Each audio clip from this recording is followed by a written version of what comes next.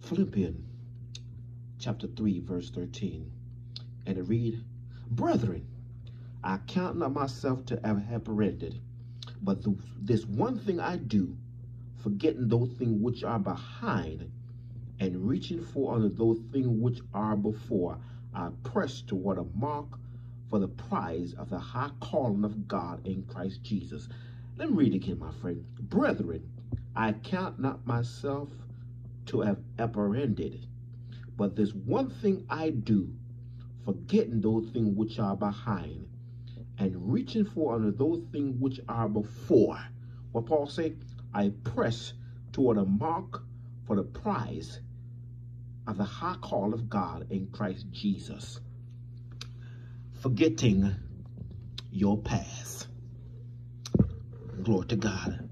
Why you are haunted by your past.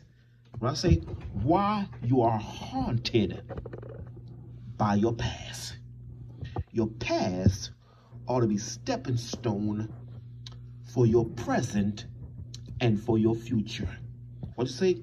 Your past is building block, like stepped to your present and to your future. Why your past is haunting you. I'm going to tell you why your past is haunting you. Number one, you're not praying. What? You're not praying to overcome your past. That's number one. Number two, you haven't found your purpose. What? You haven't found your purpose in God. That's why your past is haunting you. And the next thing, you haven't found the presence of God. My friend, you have not prayed. You haven't found your purpose, and you're not found the presence of God. And the next thing, you haven't found your place in God. My friend, you can't let your past haunt you. My friend, you ought to pray, because prayer still works. And the reason why your past is haunting you, because you have not overcome your past. What is your past? Your past is you're a freak. And you keep on letting your freak creep up on you. My friend, you should be able to control your emotion. You should be able to control your horniness. Hey, yes, I said it. And the reason why, because you don't pray. You play, but you don't pray. It's a difference between praying. Praying is communicating with God. And we haven't done that. We talk to everybody, but we don't talk to God. If you got a weakness, if your weakness is sex, if your weakness is witchcraft, if your weakness is manipulation, my friend, you ought to talk to God and say, God, I am weak. David said, what David say? David said, Lord, have mercy on me according to loving kindness and according to tender mercy. Blot out my transgression. He said, create in me a clean heart, O God, and renew a right spirit within me. He said, take this sin away from me. So if David was a man of prayer, what about you? And the next thing, we got to find, my friend, our purpose. The Bible say, look what the Bible say. The Bible say in Romans, is it Romans 8:28, and that's my favorite. That's one of my favorite books. Now I have a lot of favorites in the Bible, but Romans 8:28, because my birthday is August 8/28, and the Bible says all things work together for good to them that love God, to them who are called according to His purpose. But let me say that verse so you can understand what I'm meaning. The Bible says, listen to the Bible say. And we know that all things work together for good to them that love God, to them who are called according to His purpose. So if you don't find your purpose, you will keep on being haunted by your past. The next one I talk about, hallelujah, is the present. The Bible says, the present, Lord, is the fullness of joy. At thy right hand, thy pleasure forevermore. We find pleasure in drugs. We find pleasure in liquor. We find pleasure in going to strip club or to the club. But the pleasure ought to be the presence of God. Because when you find the presence of the Lord, there's a fullness of joy. What do you think? I'm so happy. If you're happy and you know it, Say amen. Come on. Say amen. Amen.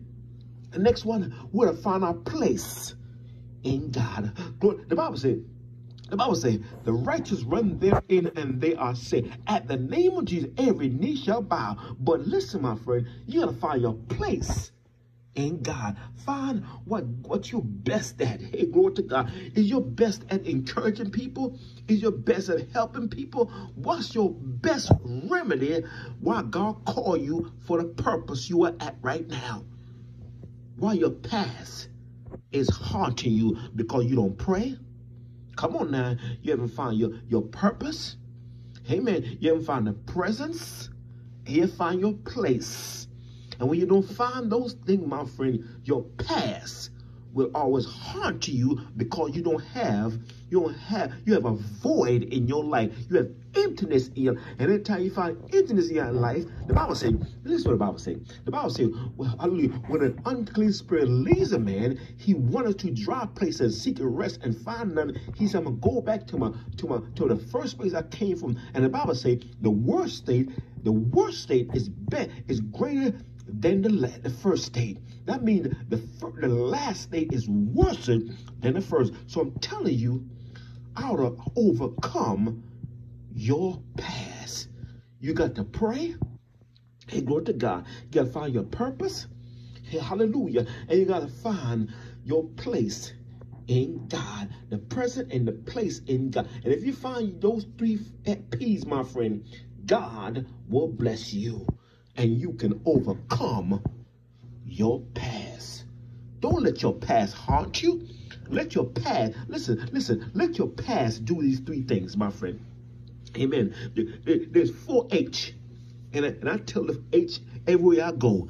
If you're hurting, glory to God, your past ought to help you. When your past help you, your past ought to heal you.